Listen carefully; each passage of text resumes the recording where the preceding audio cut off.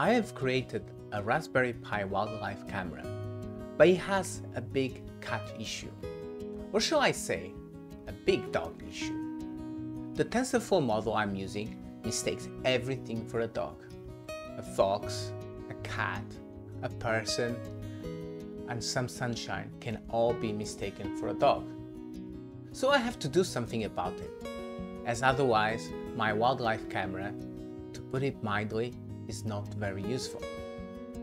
I need to train my own TensorFlow object detection model using my own images and annotations.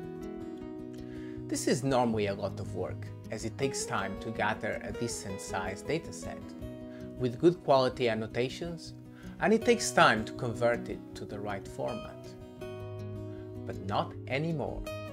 Intel has made an open source tool available called CVAT, which makes this work a breeze. CVAT, which is the short version of Computer Vision Annotation Tool, allows you to annotate videos and images with tracking. Or it can use object detection models to do the annotation automatically. Annotating images is hard enough, and annotating videos is even harder, but also take into account the effort of converting a dataset to the correct format, which varies depending on the machine learning framework that you decide to use. In my case, since I'm using TensorFlow, I want to convert the annotated dataset to Tfrecords format. But no need to worry anymore. CVAT also automates this work for us. What are you waiting for?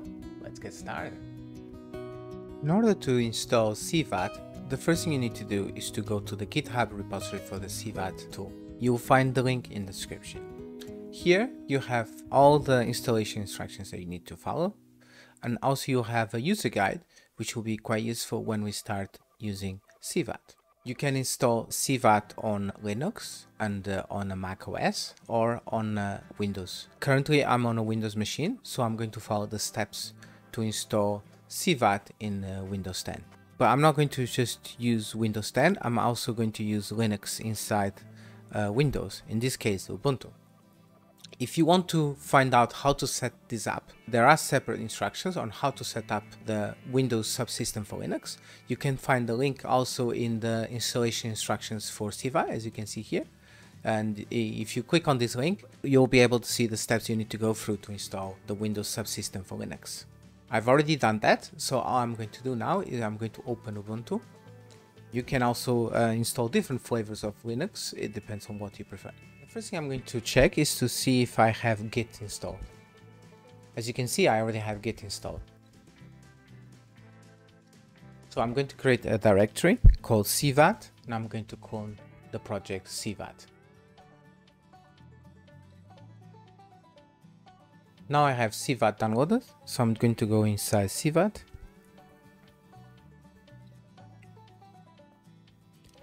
And the next thing I need is Docker. I'm going to check if I already have Docker installed.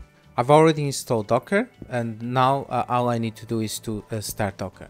The next thing I need to do to install CVAT is to start it with Docker Compose. So I need to install Docker Compose. Now I have Docker Compose, and I can start CVAT with Docker Compose app-d. It will take some time, so you need to be patient, as it will download quite a few files. I'll see you again in the future. So the installation has completed. Let's see what we have running.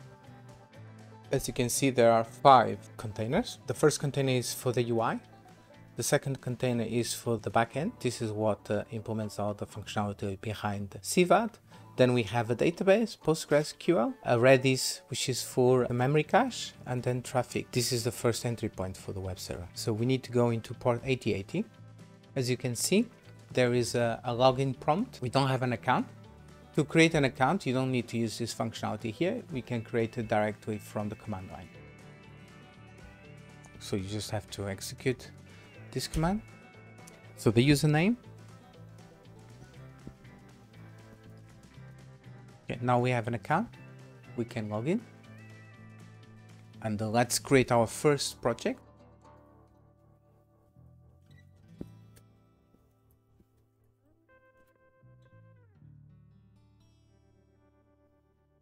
and I'm going to create the labels that I want to have for this project.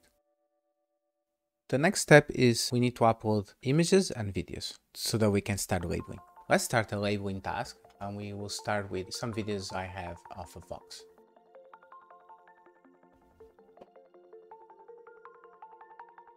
Start the labeling task.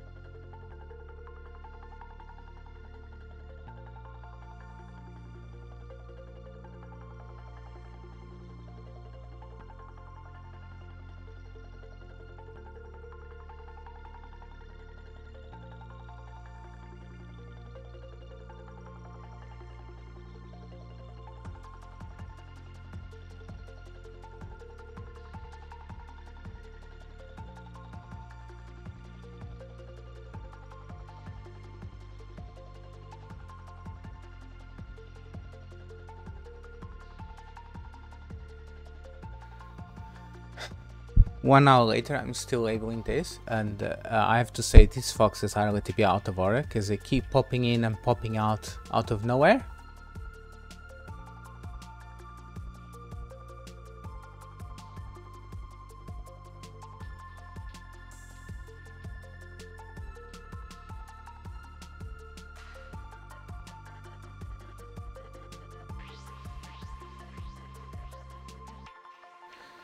Okay, I finally finished labeling the video with the foxes, and now it's time to try and label a video with cats.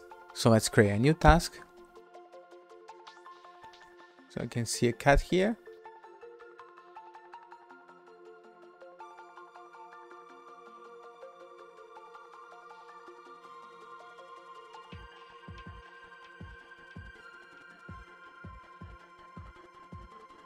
So the cat is disappearing, which means I need to remove this bounding box. So I'm trying to do it at the exact moment. So I'm going to choose this one as the last time I put the bounding box. Now to remove the bounding box, all I have to do is click on this icon here and it will disappear.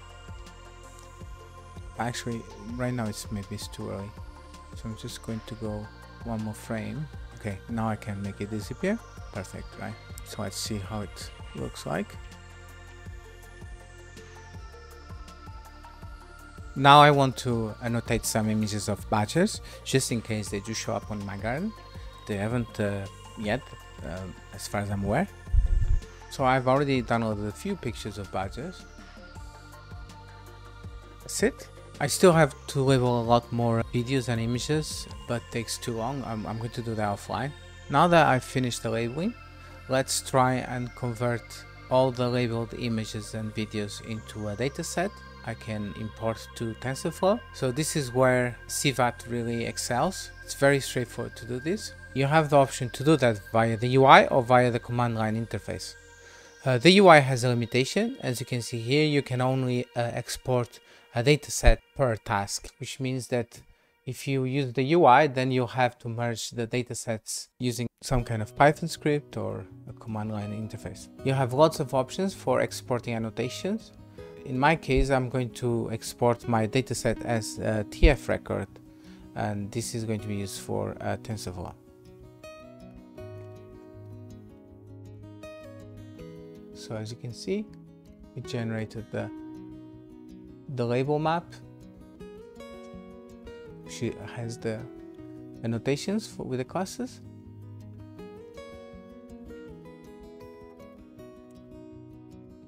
You can see here, box, cat, badger, and person. And then Tfrecord is a format in the binary format, and that contains all the images, also the bounding boxes. Okay, so now I'm ready to go and train my new TensorFlow model. I'll see you again in the next episode, and in the next episode I'm going to show you how you can train a custom TensorFlow model for object detection to detect anything you might want to detect. I'll see you again soon. Happy coding!